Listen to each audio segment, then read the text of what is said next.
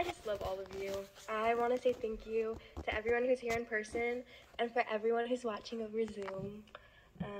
I was so blessed to be able to serve the last year and a half of my life in the Arizona Phoenix mission, and it truly was the best experience I have had thus far.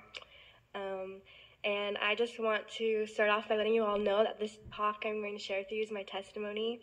And if I say anything that touches your heart, please know it doesn't come from me, it comes from Jesus Christ. And he inspired me with the words that I'm going to say because he loves each and every one of you. But I just want to start by reading one of my favorite scriptures. This is Matthew chapter 16, verses 25, and it is Jesus talking. He says, "For whosoever will save his life shall lose it, and whosoever will lose his life for my sake shall find it." I know that this scripture is true, and I know that as we turn to Jesus Christ more fully and leave our worldly lives behind, we more fully realize who we really are and who we are always meant to become. And so as a full-time set-apart missionary for Jesus Christ and his church, I was so blessed to be able to see countless people lose their lives for Jesus Christ's sake.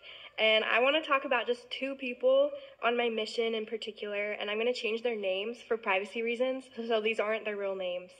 But the first one is John, and John's story started out by being picked up off the side of the road by a member, and he lived with that member for 3 months, and then he moved into a home in my area for people who are recovering from addiction. And the very first time we met with him, he accepted an invitation to be baptized, and he turned to Jesus Christ, who completely changed his life around, and it was amazing because you could visibly see the changes in him. He was filled with so much peace, and you could tell that he truly began to realize who he really was. I absolutely bawled my eyes out at his baptism, and it was one of the most special days of my entire mission and of my whole life. The second person I would like to talk about was Bob. So Bob's father, he was a 79-year-old man, and he had not been active for a while. He hadn't gone to church for a really long time, and he was one of the very first people I met on my mission. So we would go to his house, and we practiced teaching the missionary lessons on him, and then eventually he started attending church every Sunday. And then one day his son, Bob, who was 59, moved in with him. Bob had a really, really hard life. He grew up in foster homes. He was into a lot of hard stuff when he was younger. He just had a really hard life. But he had an experience when he was younger that helped him to know Jesus is real and who he is. And then one day we went over and we asked Bob if we could just start teaching him. And he said yes. So we started teaching him, and eventually he accepted an invitation to be baptized. Unfortunately, after I had left the area, I had learned he stopped meeting with missionaries because he didn't know if Joseph Smith was really a prophet. But about 5 months later, I unexpectedly went back to my first area for 3 weeks. But it wasn't unexpected to the Lord. He knew what he was doing. And the first thing the Lord prompted me to do was to visit Bob. So we visited him and had found out he had continued going to church for the past 5 months, and he agreed to meet with us again. In our second visit, we were reading in Alma 32 about faith, and there's a verse that talks about not laying aside the faith you do have because of what you don't yet understand. And so I asked him, "Bob, do you know the Book of Mormon is true?" And he said yes. I then asked him, "Do you know that this is Jesus Christ Church?" And he said yes. And then I asked him, "Do you know that Joseph Smith was a prophet?" And I was expecting him to say no so that I could relate it to the scripture. But he said yes. So that was really cool. And then he accepted a baptismal invitation, and he was baptized just a couple weeks later. And I remember him telling me, growing up, you would have never thought that I would be baptized in the Church of Jesus Christ of Latter-day Saints. And yet here he is, a faithful member of Jesus Christ Church, and I'm so proud of him. He's amazing. But there's a quote I would love to share from Elder Patrick Kieran, and it says, "Jesus specializes in the seemingly impossible. He came here to make the impossible possible, the irredeemable redeemable, to heal the unhealable, to right the unrightable, and to promise the unpromisable." Jesus knows what we do not, and he knows who we're truly capable of becoming with his help. I know that Heavenly Father and Jesus Christ are the kindest, most loving, and most merciful beings to ever exist. And how do I know that? I know that because of the heartbreaking and gut-wrenching trials I have endured in my life and on my mission.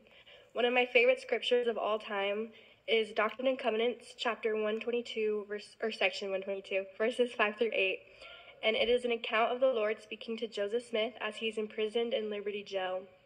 He says, "If thou art called to pass through tribulation, if thou art in perils among false brethren, if thou art in perils among robbers, if thou art in perils by land or by sea, and if thou should be cast into the pit or into the hands of murderers, and the sentence of death passed upon thee, if thou be cast into the deep, if the billowing surge conspire against thee, if fierce winds become thine enemy, if the heavens gather blackness, and all the elements combine to hedge up the way, and above all, if the very jaws of hell shall gape open the mouth wide after thee, know thou, my son, how all these things shall give thee experience, and shall be for thy good. The Son of Man hath descended below them all, art thou greater than he?" And I love this scripture because we cannot know the sweet without the bitter. We cannot know joy without sorrow. It's just not possible. And I know that Jesus Christ loves me because he has done for me what I never had the courage to do for myself.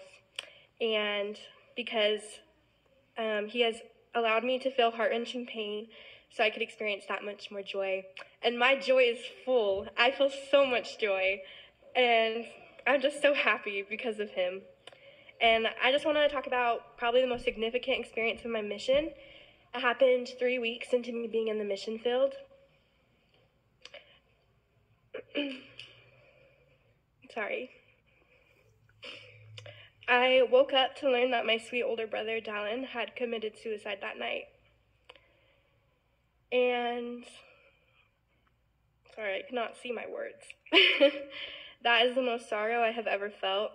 And yet I know that the Lord was sorrowing with me. And my favorite story is the story of Lazarus. Lazarus was known in the scriptures as he whom thou lovest to Jesus. Jesus was in another land, and he had heard that Lazarus was sick. He waited 4 days after Lazarus had died until he went to Bethany, where Lazarus lived. On the path there, Mary and Martha, Lazarus' sisters, came to Jesus and said, "Lord, if thou hadst been here, our brother had not died." And then it is written, my favorite scripture, Jesus wept. Jesus Christ knew he was going to raise Lazarus from the dead. He knows everything would be okay, yet he wept with them anyways. Why? Because he understands us. He feels our sorrow and he sorrows with us. He then performs the greatest miracles and does what no one else can do. Jesus Christ is the only one who can right what is wrong, undo what has been done, and rewrite every injustice.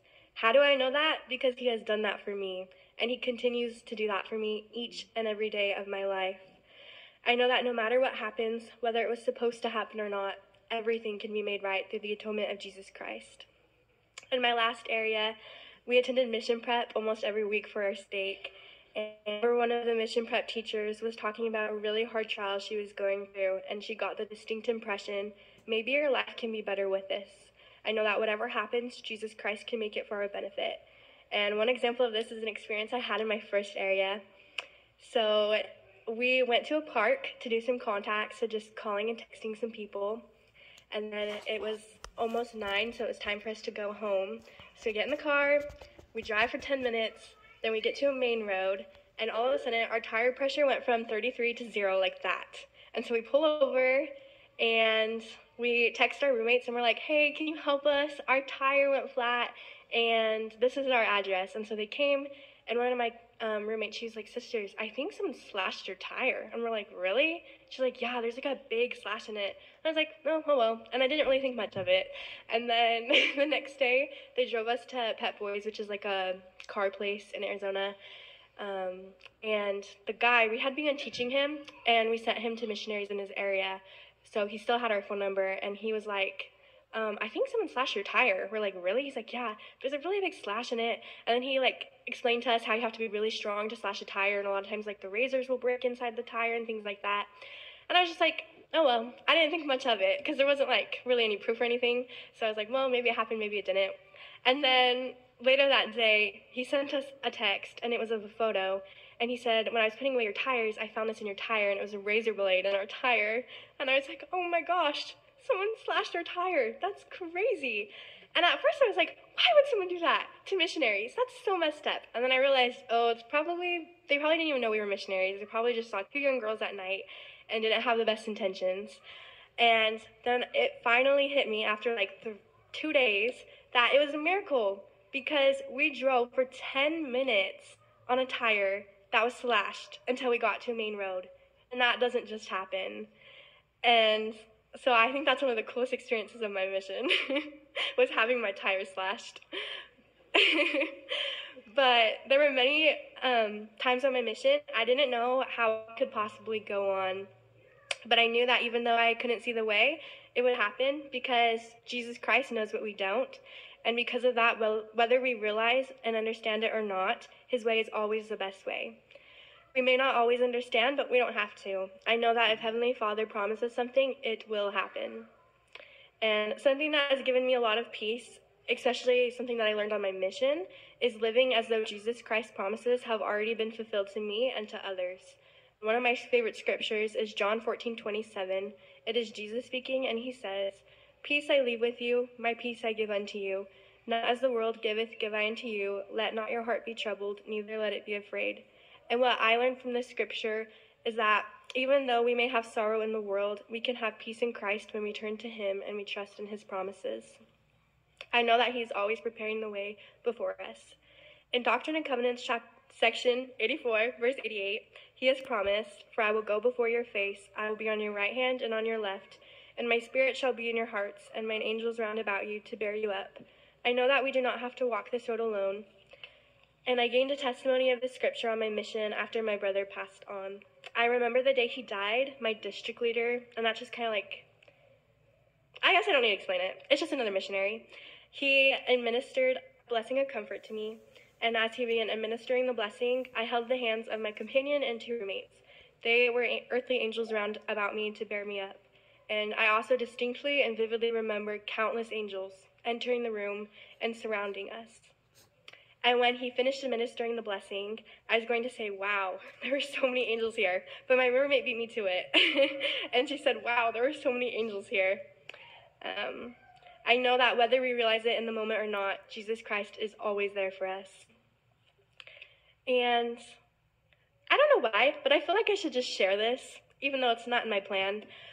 But my favorite analogy that I learned on my mission has to do with, it's in a book called Believing Christ, and it's a story where the guy who wrote the book, before he got married, he was in a lot of debt, and his wife, she wasn't in debt, so when they got married, they merged their accounts, and all of a sudden, he didn't have a negative balance in his bank account, and the man who wrote this story, he relates it to us in Jesus Christ, and Jesus Christ never made a single mistake in his life. He never has, he never will. He's completely perfect. So you can think of his bank account as infinitely positive. And it doesn't matter what we bring, whether it's negative or positive, anything times, divided by, subtracted by, added to, infinity is infinity. And so it's kind of like that with our covenant relationship with Jesus Christ. And so what we need to work on is just keeping our covenants with Jesus Christ. And then when we do that, we're presented before our Heavenly Father as perfect, because his bank account is infinitely positive, and we're presented as one. And I just felt like sharing that. That's something that's really helped me, because sometimes in the past I have really worried with perfectionism and being enough, and it helped me to realize that it's not about me. As long as I turn to Jesus Christ and I continually try to be better and do the things he asks, then I'm going to be enough, because Jesus Christ is enough, and we're doing it together. But I'm so grateful for the knowledge I have of the plan of salvation. I'm so grateful for the knowledge that I have of the restoration of the gospel of Jesus Christ. I know Jesus Christ. I love him more than I love anyone and anything. He is my best friend. And I could not have served a day of my mission without him. I could not have served a minute of my mission without him. I couldn't even be up here speaking without him. And I just wanted to restate what Elder Kieran said. He truly does specialize in the seemingly impossible. He truly did come here to make the impossible possible, the irredeemable redeemable, to heal the unhealable, to right the unrightable, and to promise the unpromisable. And I just want to leave you with my testimony that I know that this is Jesus Christ Church. I know it. It does not matter what anybody says, because I have received a witness from the Spirit time and time again, and because of that, I can tell you that. I know it. And I know that the Book of Mormon is true. I absolutely adore the Book of Mormon, and it has really helped me get through so many hard times in my life and on my mission.